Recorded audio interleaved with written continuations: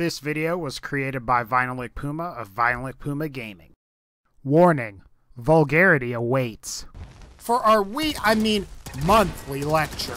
So automatic guns are pretty shit slayery. There's nothing better than going Rambo and gunning down whatever is in front of you with your very own automatic weapons. The automatic laser and plasma rifles can even vaporize whatever's in front of you, leaving a nice and easy pile for the cleanup detail. With the right legendary effects, even dumbass raiders will need to press a special red button and say, quote, "Help, I've fallen and I can't get up." Or I'm sorry. Or raiders will bleed to death with the wounding effect, or explode to death with the meat tenderizing properties of the explosive effect. Is the explosive effect gross? Yeah. Is it awesome? Oh yeah. I think for the most part, all I'm trying to say here is that you really can't go wrong with automatic weapons in Fallout 4, and for the most part, automatic weapons are pretty, shit slayery. But there is just one automatic weapon that leads to the seepage of everyone's anal glands. This gun is a lie, and while I love Bethesda, they've got to be pulling some kind of prank here. Seriously, all that's left now is for Todd Howard to randomly comment on this video saying, quote, "It's just a prank, bro. Just a prank." Therefore, I present to you the submachine gun, and by extension, the spray and pray submachine gun. There is so much misplaced hype around the spray and pray and its submachine gun brethren that any sane person might just lose it and go around saying, "What a boatload of bias." But to be fair to all the people that like submachine guns and have been properly conned by Bethesda into loving the spray and pray, I'll mention that there are at least just two positive things about both the spray and pray and submachine gun. First, the submachine gun and spray and pray can have a 100-round quick eject magazine, which I'll even admit it's pretty badass. Second, just like all of you guys got conned into thinking that the submachine gun was amazing, the settlers and vendors in the Commonwealth also think that this gun is amazing and will pay top dollar for this pile of fuck. With all that shit out of the way, let's go ahead and boil the submachine gun down to its essence.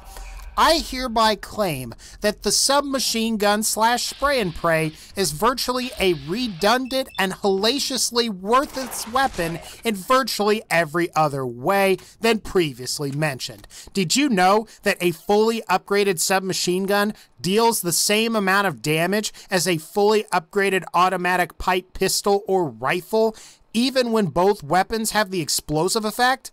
Furthermore, both the automatic pipe rifle and submachine gun have the same fire rate, meaning that both essentially have the same damage per second. And as an added bonus, if you compare a fully upgraded automatic pipe rifle to a submachine gun, the submachine gun has less than half the range at a value of 77 compared to the pipe rifle's 161 range. The submachine gun is also less accurate as the value is 71 versus the automatic pipe rifle 76 and weighs an additional 11 pounds, clocking in at 17.3 pounds for the submachine gun versus the automatic pipe rifle's weight of 6.3 pounds. That's even leaving out the fact that 38 caliber ammo costs a third. Let me just repeat that. 38 caliber ammo costs a third of what 45 caliber ammo costs and is located virtually everywhere and anywhere you can slaughter a bunch of raiders or low-level enemies. Why would you pay 3 times what you need to use a submachine gun which is on par with a gun that you got at the very beginning of Fallout 4 when you went into Concord? I also figured if we're talking about 45 caliber ammo, we should also really take the time to talk about the automatic combat rifle. The fully upgraded automatic combat rifle deals 21 more damage per shot, even though the submachine gun has a higher rate of fire of 127 versus the automatic combat rifle's fire rate of 90. What's also interesting is that a fully upgraded combat rifle has the same accuracy and range as an automatic pipe rifle, even when both are suppressed. This means that the automatic combat rifle is also better than the submachine gun when it comes to both range and accuracy. While it's true you're not getting 3 times the damage out of the automatic combat rifle, you're still getting almost double the damage of the submachine gun, even with the combat rifle's slightly lower fire rate.